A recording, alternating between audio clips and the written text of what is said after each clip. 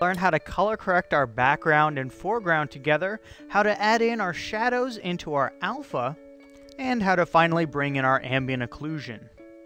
So here's where we left off in 08_begin, and I've just brought in our two ambient occlusion passes for the end of this lesson. Alright, so obviously the biggest problem with our current composite is that our color completely does not match at all. So let's add some color correction to our background and our foreground to mix these two together. Now traditionally you want to color correct only the composited elements, so the foreground, to match the background, but since I know we're going to be heavily color correcting this background, and since we're the sole people responsible for this shot, we can color correct the background in this case. Alright, so I'm going to begin by dropping in a grade node after our reformat, so just drop in a grade. And the first thing, we need to bring up our black point a little bit. So let's bring this up just ever so slightly until we begin to get some darker areas and areas or colors closer to black inside of our image. Now I'm going to turn off black clamp and turn on our out of range view just to make sure that we're not introducing too much black into this image. And so we're going to need to scale this back just a little bit until we have no more of that. Now this area up here is actually overblown areas where our blue channel is actually above 1. Now the main color correction I wanted to do is probably going to be with gamma and gain. The brightness curve on this is rather off. We shot it bright and overexposed. So let's gamma this down quite a bit to give ourselves a little bit more of a balanced curvature between the dark areas and the bright areas. Now we don't want to only use gamma for this because we have a tendency to begin corrupting our colors. So let's also gain this down just a little bit, again, to make sure we're not clipping our sky here. And we have to be careful with this because we are doing a sky replacement, so we'll probably want to bring that in the next lesson so we can view that. But I'm more worried about getting these areas in the road a little bit darker. Now that looks pretty good for the gain, but let's actually decrease our gamma just a little bit further to bring in a little bit more of those mid-tones, or to bring those bright areas back into the mid-tone areas. Now again, we want to make sure that our black point is set correctly, and if it's a little bit too dark, we can come in and offset this up just a little bit to make sure that we are not pushing this too far. Or we could, of course, go back and edit our black point. Alright, so this is looking like a much more natural color curve for our background if it's a little bit boring. So the main grade I want to do is on our foreground. Now before we do this, we'll need to decide where we want to do it, and I'm just going to place this before all of our motion vector information. So I'm just going to move everything else up quite a bit to give us some room. And again, we're going to drop in the usual unpremult, premult workflow to make sure that our color corrections correctly take into account the alpha channel from our CG elements. Alright, so down here at the bottom, let's drop in another grade node with the G key for our truck, or for our foreground element. And for this, we're going to do a little bit stronger of a grade. So we're going to need to do quite a few things. As you can see, this is shot with much darker lighting, or a much more dark gamma curve. So we're going to need to bump that up quite a bit to give ourselves some more color in that area, or to almost reduce the contrast of our foreground element. We're also going to need to bring it up a little bit in the gain to, again, push it up more towards these brighter areas that we're seeing inside of our background. Now to go along with this, I actually just want to bring up our black point just a little bit to reintroduce some of these darker areas we can see here. So let's just give ourselves a little bit of a black point, and that's a little bit too strong. So let's dial that back and maybe just increase this offset a little bit. Because again, I want to reduce the contrast. The background has a very low contrast level, and so we actually need to match that to our foreground. And then later on, we can, once these two pieces are nicely composited, we can go back and color correct them to the final grade that we want. Now this is a little bit too high. We want our blacks to somewhat match here. But we're going to come in and mask this in the next lesson. So I think this is getting a lot closer to what we're looking for. Now, of course, the integration is still failing, but now I believe that the color is not the worst part of the integration or the worst part of the composite. Right now, what the main thing this composite is lacking is the connection of our foreground element to the background. And this is going to come in the form of our ambient occlusion and our shadows. So let's come in and add those now. So I'm going to grab our two ambient occlusions, and I'm going to connect them in using a color correct node instead of the usual merge multiply. I just prefer having the ability to change the color with this color correct node. So let's take a look here.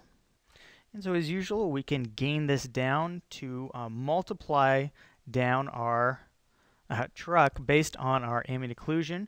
We want to be careful though, because our alpha is actually not what we want to use for the mask. We want to use the one of the color channels. So let's grab RGBA red, and once we do that, we should see a much better composite. However, since the ambient occlusion was rendered black is the occluded areas, and that is 0 in the color corrector, we'll obviously invert this. Alright, so now that we have a color correct node set up, I'm going to copy that and paste it in for our other ambient occlusion here. And so now we should have some ambient occlusion on our truck in some of these areas. Okay, great. Now we're still missing it from the ground, so let's actually take the ambient occlusion, let's take the wide pass and let's add this into our alpha channel. So we can see we have some nice ground shadows and some nice almost indirect shadowing on the ground here. Now this isn't in our alpha channel, and when we unpre-multiply this, we're actually removing this because our alpha channel does not yet have that ambient occlusion inside of it. So let's drop in a merge node and connect this up to our ambient occlusion wide. And instead of merging all of these channels, I just want to merge together our alpha channels. And finally, instead of an over, I actually want to do a screen. And actually, just as we did with our color corrector, instead of the A alpha, I would rather grab something like the red channel. Okay, great. So now if we hit our alpha, we can see that we are adding together our alphas. Now, unfortunately, this gives us an alpha everywhere, again, because the ambient occlusion is dark is opposite, or dark is 0. So we'll just drop in an invert node to flip that around to make it look more like an alpha channel, and we can composite that in, and now our alpha is nicely showing on the ground. So the result of all this is, if we take a look at our final merge, I'm just going to map that to 4, we now have some of that ambient occlusion appearing on our ground. Okay, great. Now, if you remember earlier, we actually had another shadow actually cast by our lighting in the scene, and we were able to extract that out, I believe up here where we were shuffling these together. And we stored that inside of our ground alpha, or our ground shadow channel pass. So if we take a look at the red channel, here is a shadow alpha essentially that we can now add back into our normal alpha. So after we unpre-multiply, and let's jump back to our RGB channels, let's merge in our ground shadow all alpha into our alpha channels. Now I'm going to do this with just a normal merge connected in both A and B. And for the A channel, let's grab our ground shadow, and we want the shadow, and we want to plug the rest of this into our alpha, and finally output only an alpha channel. So if we hit A, we can now see that we have this ground shadow inside of our alpha channel, and now if we take a look at our composite, we have a ground shadow. Now there's also an artifact you'll notice over here. Apparently our ground had a little bit of folding inside of itself, or something was causing this strange shadow here. So we're obviously going to need to remove that with a roto shape eventually, but we can save that for later. Okay, so now our truck is looking much, much nicer. We have a nice ground shadow. We're going to need to color correct that to match the ground shadow on the rest of the background, because to me it looks a little bit too dark. So we can actually come in here and let's drop in a color corrector node. And let's drop this in here. Now, of course, you should be naming your nodes as we drop them in, but to save time during this recording, and so you don't have to watch me name a bunch of nodes, I'm going to be doing that in between lessons. All right, so we want to color correct this shadow we have And so we need an alpha channel, so the alpha channel is nicely stored inside of our ground shadow. And so let's just bump this up a little bit. So let's offset this up just ever so slightly. And let's take a look at our final composite. And it's a little bit too gray, so let's actually come in and let's just give this a little bit of a tint, and maybe let's lower it down just a little bit. So if we look at the shadows that are surrounding it, let's take a look at the color values here. And it looks like they have a little bit or a slightly reddish tint. You can see that the RGB, or the red, is slightly higher than the green, which is slightly higher than the blue. So we're going to grab somewhat of an orange reddish tint here. And let's just saturate this a little bit to give us just a bit of color in these areas. Rarely, if ever, are shadows actually a normal gray color. They're actually usually tinted cold or cooler, but with the background the way it is, we have a little bit of a strange situation going on. And let's actually just pull these down just ever so slightly. So I'm going to grab the value and just begin pulling this down until we get a little bit closer. Now we're going to want to also blur these a little bit, but we can do that again later. I'm just trying to set up the composite and eliminate issues as we run into them, as opposed to trying to get everything perfect on the first go around.